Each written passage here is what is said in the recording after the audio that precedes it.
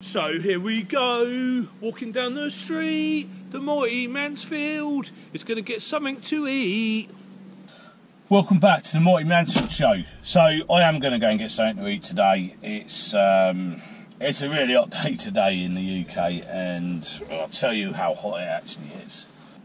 No, I won't, because I've got no phone reception here. I'm parked in the woods, and you know, I've got out of the sun basically. It's that hot. It's about 27 degrees today in the UK, and that's pretty hot for our country. But tomorrow's going to be even hotter. Anyway, I'm going to go and get something to eat because, yeah, I'm getting a bit hungry now. I'm just sorting out a few things, and I fancy a bacon sarnie, to be fair.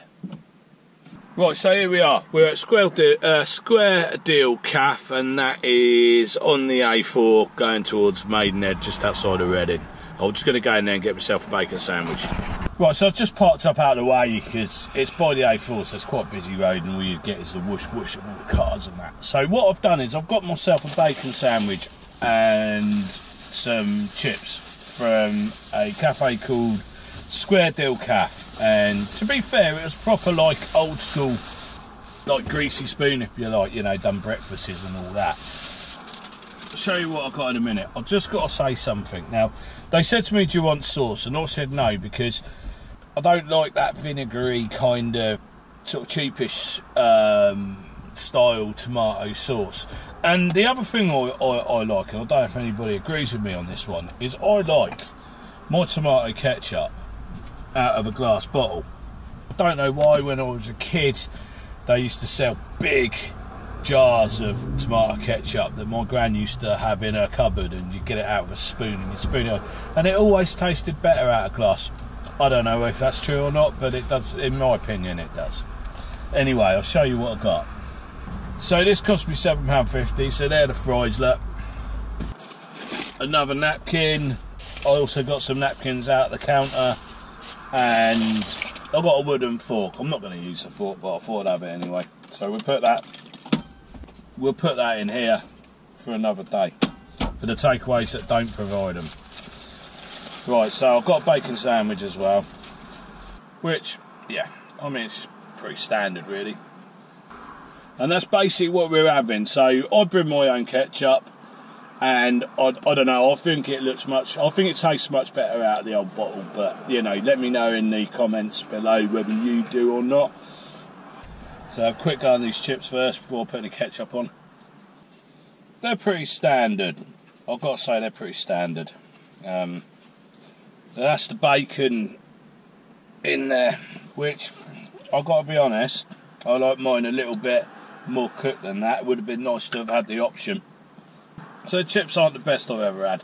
Now bear in mind this is £7.50 for a bacon sandwich and some chips. To be fair, the actual bacon sandwich does taste alright. The bacon's quite nice, and I think with the addition of the glass ketchup, or the ketchup out of a glass bottle, I think, yeah, it ain't bad at all. It's alright. It's not, I mean, it's not going to win any awards, is it? But it ain't bad.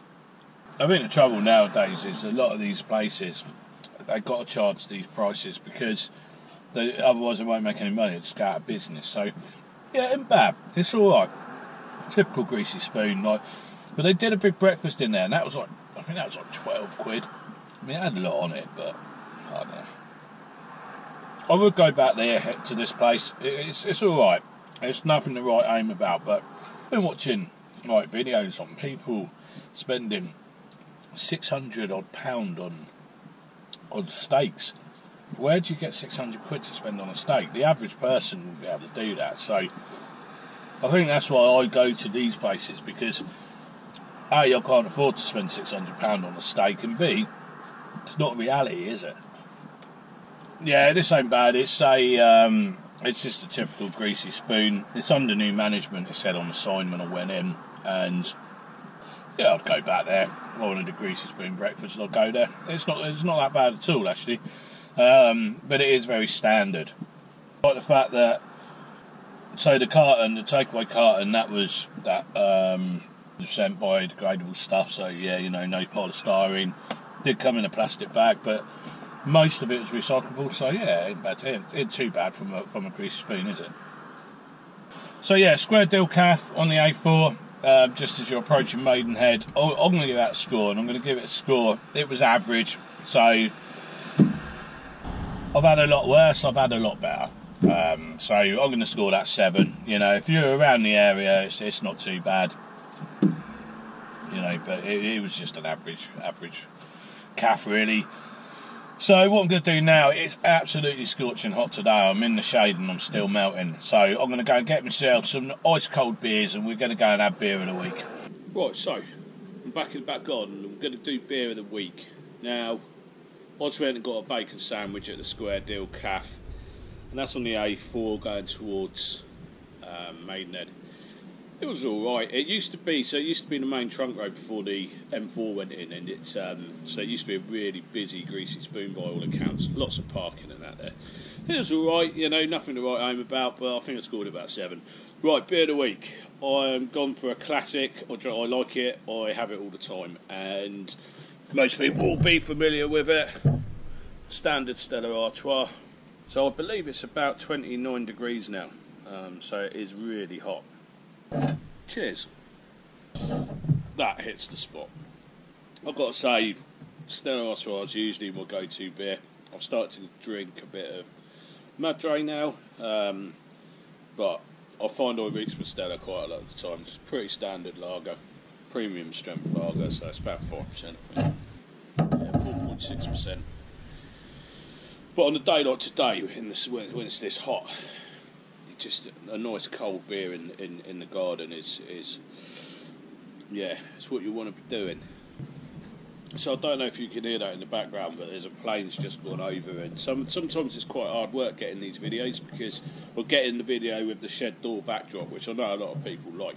So I live on a main flight path into Heathrow, and they're constantly circling around waiting to get down. So yeah, sometimes, and also I've got a few little airports around me that send up, you know, those sort of biplanes that do all the twists and rolls in the sky and that, but they're noisy. So yeah, sometimes I struggle to get the old backdrop, but we'll get there in the end.